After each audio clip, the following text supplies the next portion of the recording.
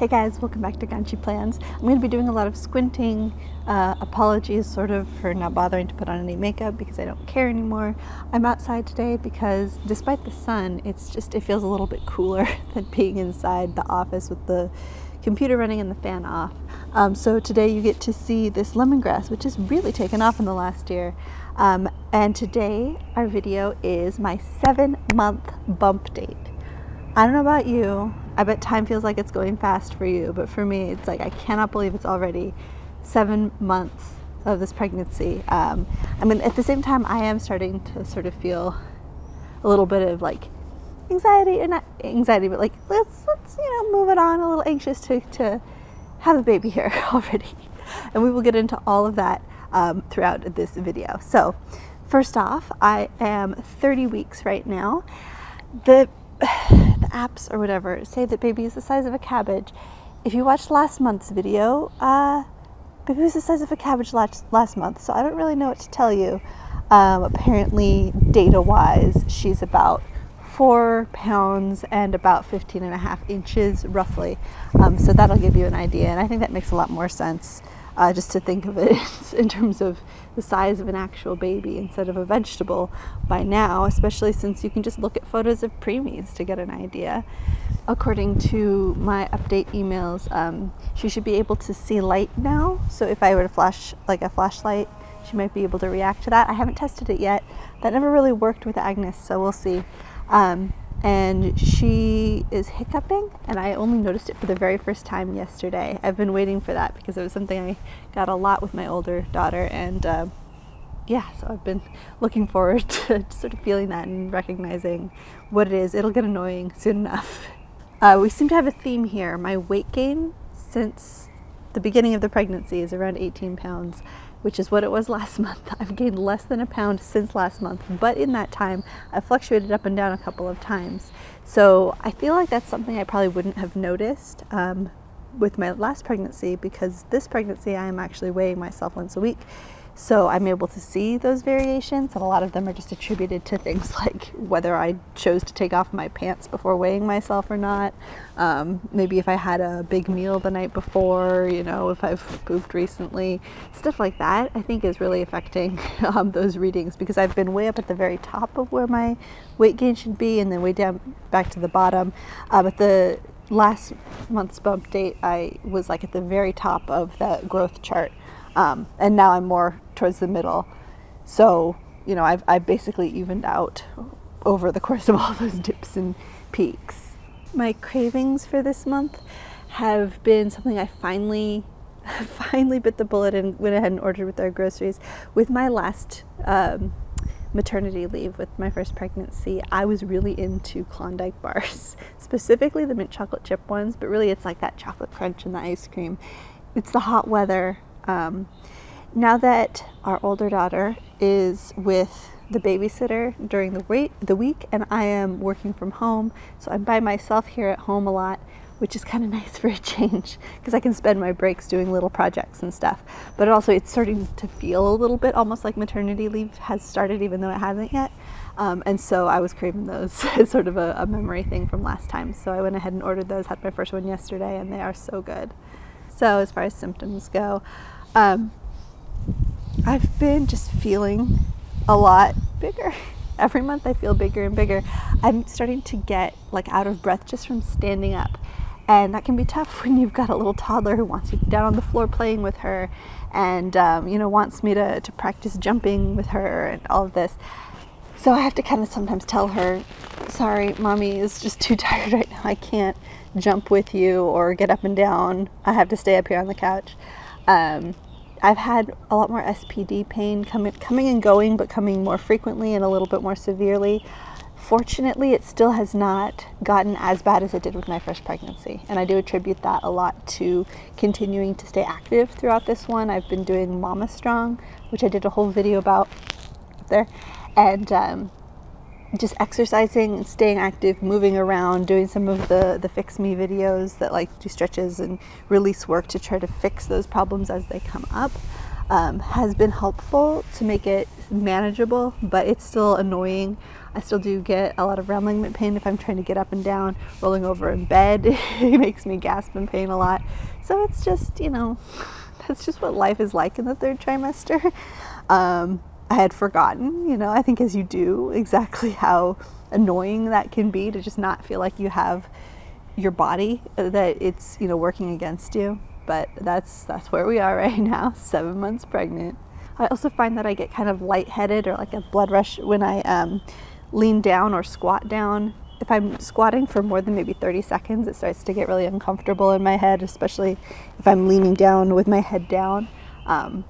It's just, yeah, blood flow stuff, I guess. So this last month, I've been up to a lot of prepping the house. I've been doing some nesting in the form of reorganizing spaces around the house. I've reorganized like our utensil drawer and like the toy cupboard and our closet and the cabinets in the bathroom and little things that like I have done some organization of, but it's gotten messy again.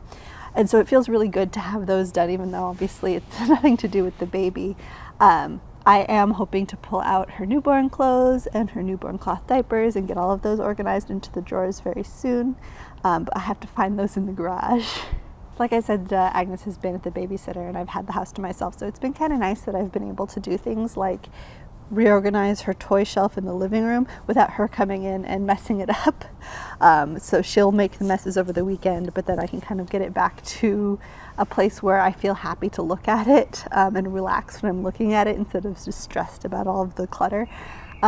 So that is one thing that I am a little bit concerned going into maternity leave, whether I will be able to like stay mentally calm if there's mess around me. So I think we're going to focus a lot on teaching Agnes how to tidy up. Like I said, I've been trying to listen to my body and not overexert myself, saying no to Agnes when I need to, saying no to cleaning things, and just focusing on getting some rest, you know, taking a nap if I need to. I had, you know, some insomnia occasionally, like this Monday. It was the first time in a while, actually. I woke up at like 3:30 in the morning, couldn't get back to sleep, so I decided to get up and do some reorganization of the toy closet in the hallway. And then I made sure to get a nap in that day because I knew that I was going to need it. I've also, I think, just been a little bit more in tune with the way my body has been progressing just because I've been doing those weekly check-ins. I weigh myself, I take my blood pressure once a week, and then daily I'm trying to do the kick counts that the doctor's recommending. She just wants me to feel 10 movements within 1 hour, which is a wide enough spectrum of like available. It's not that difficult. When she is particularly squirmy, I can get those 10 movements in 5 minutes. So I don't really usually sit down and count because I don't usually need to. I'm trying to be more aware of when she's moving, when she's wiggly, and just sort of be present with that and experience it and kind of keep roughly track, just to make sure that nothing feels like she's slowing down. And if she did feel like she was slowing down, I'd make a point of, you know, drinking some cold water, eating some Skittles, and lying down for a while. But so far that hasn't been necessary. Last week was pretty tough for us, or for me. My husband found out on Monday of this last week that he had been exposed to a coworker at work who tested positive for COVID. He hadn't seen his coworker in like 9 days at this point, so maybe even more than that. It only ended up being like 2.5 days of isolation before he got his negative result, and we were happy that it had been 14 days since he'd seen the coworker. But those 2.5 days of isolation, or 3 days, or whatever it was, we had the baby back at home with me. I was working from home full-time, taking care of a toddler full-time, and watching PBS Kids full-time. And it was a lot, and I knew that like as soon as he got his result back, he had taken that whole day off to go get tested, so he wasn't working. So when he came home, he was able to take a shift watching Agnes. And as soon as he was on the clock, my body was just like, okay, we're out of the adrenaline mode. You're gonna go lay down. And I almost fell asleep on the couch right then and there. I didn't realize how much I had just been running on pure adrenaline for the last few days. But I managed to thrive and get through it and kept everything tidy, kept the baby entertained, and stimulated as much as possible. And the house did not look terrible. So I was pretty proud of myself, but I really hope that that doesn't happen again. But, you know, it probably will. Knowing the way the world is, I feel like that's not going to be our first exposure scare. So at least this time it was only 3 days. And I'm just praying that I'll be able to get through a 14-day one if that happens. So looking ahead to the next month, my next appointment is later this month, and we're going to be doing the Group B strep test, which is a little area swab to check for a bacteria that, I don't know, you can look up Group B strep if you're concerned or anything, but I don't think it actually affects adults, but they don't want babies to catch it. So if I were positive, they would put me on antibiotics during labor. That's why they check. But that is also why I have to go into the office again for that one. I am hoping, but I don't know, but I'm hoping that I can ask the doctor if we can do a lot of the appointments in the last month while I'm on maternity leave, if we can do those as phone appointments, because I talked about this a little bit in the last video, but we're hoping to be able to self-isolate quite a lot from 26 weeks on, so that we can pretty well confirm that I'm not going to catch COVID and test positive when we go into the hospital, which would just complicate matters a lot. I think I've heard a lot of horror stories about babies being separated from their moms, and I don't know yet what our policies are. So these are all things that I'm going to be talking with my doctor about what kinds of standards they have in place right now, and hopefully those will inform the kinds of decisions we can make looking forward to September. But the fewer people we interact with between 26 and 28 and on weeks, I think the better. So hopefully we won't have to, I won't have to go in to the doctor too often from that time, so that for one thing, I'm not exposed to whoever's at the doctor's office, and that my toddler isn't exposed to whoever would be watching her while I'm there.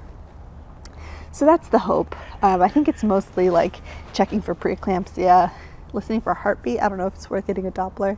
Anyway, those are all the concerns I'm thinking about right now. Looking forward to that quarantine period. We're trying to knock out a lot of the errands we have to run now before that kicks in. So my mother-in-law is going to be turning 60 during that period, so we want to throw her something, some sort of celebration before we go into hiding. I need to smog my car. I need to go to the dentist and get a filling fixed, because that's going to be annoying. My husband really needs to get his hair cut before we go into quarantine so that he can see the new baby when she comes. And then the last thing we're going to be doing this next month is shopping.